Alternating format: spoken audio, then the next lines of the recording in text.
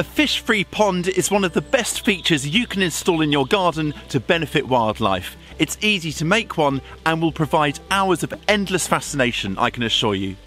Garden ponds play host to a huge range of aquatic wildlife, much of which is having a tough time of it in the wider countryside. Once established, you can expect all sorts of species to call it home, from charismatic dragonflies to surface-skimming water boatmen.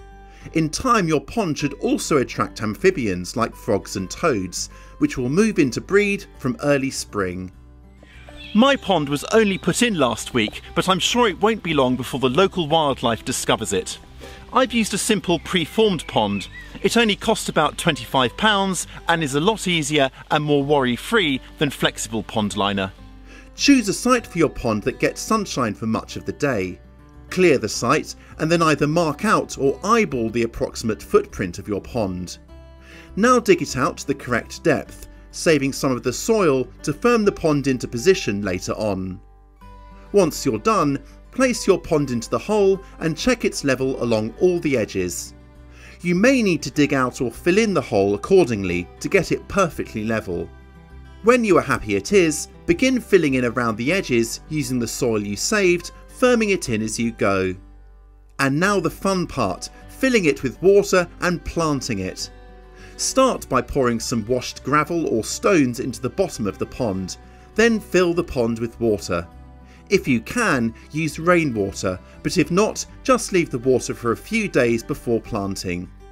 Plunging sides will make it harder for wildlife to get in and out of the pond, so add a large rock or pebbles to create a shallow, sloping edge for easier access. To plant, begin with a submerged oxygenating plant such as this hornwort. It will help to keep the water clear and provide food, shelter and a place for egg laying. Next comes some floating plants for shade. And finally, a well-behaved marginal plant that emerges from the water to offer an ideal venue for dragonfly nymphs to emerge and transform into adults.